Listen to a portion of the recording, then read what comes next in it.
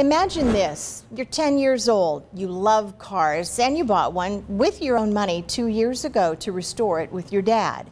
You've put in hundreds of hours of work so you could take it to a car show or two in one day or another.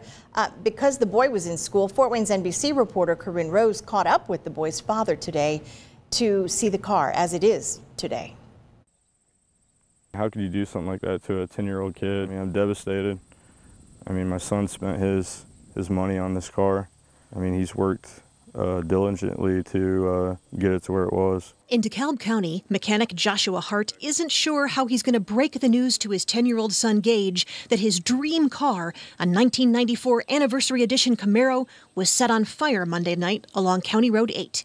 He says Gage researched and bought the car 2 years ago as an 8-year-old after getting back child support from his mother. I let him on Facebook Marketplace, and he found this car in Bronson, Michigan. Over the past 2 years, the father and son have invested hundreds of hours and a lot more money into the bonding experience project, finally getting the engine rebuilt this spring. Even when he was in school, he wanted to go to the shop after school so he could work on it, and I had to, no, homework first, car second. Every driveway Gage shoveled, every lawn he mowed, the money went to buying parts on eBay to restore the car. Receipts and the restoration process were documented carefully. What was left to do on it? We were going to start replacing the whole interior to where it was pretty much car show ready, and then we were going to worry about the paint. Hart says the two love traveling to car shows, which was the goal, the big dream for this car that's titled in both their names. You got a 10, 11-year-old kid showing up to a car show, and then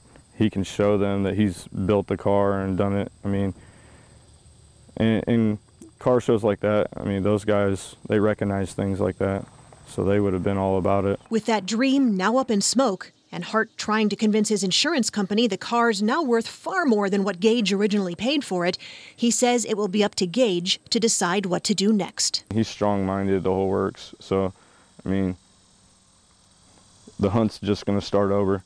I mean, it's just how he is. A family friend started a GoFundMe page to help Gage finance his next car to restore with his dad. Corinne Rose, Fort Wayne's NBC.